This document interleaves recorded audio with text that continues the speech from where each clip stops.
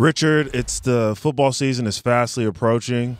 I know everybody knows here that you're a massive Chiefs fan. They were the biggest storyline in sports simply because your world-class tight end, Travis Kelce, is dating Taylor Swift. Where do you stand when it comes to Travis Kelce and Taylor Swift? I love that the Chiefs are like the new Patriots, that people are tired of them.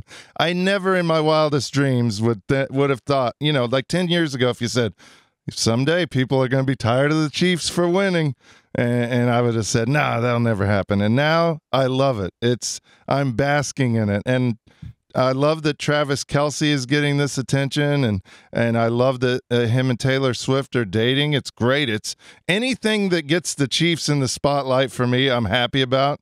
And I think they're going to three-peat. I really do. I'm saying it right now. I think they're going to three-peat. And you're team Taylor Swift in the sense like you don't see this as a distraction. You see this as a distraction that you deal with.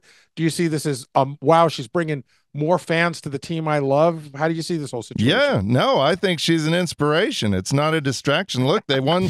She inspired them, helped inspire them to win the Super Bowl. How did she do that? Well, Travis is happy, and Travis did great in the Super Bowl, and they did great in the playoffs, and she was there. And, I just think I love it. I'm all for it. I'm all in on Taylor Swift.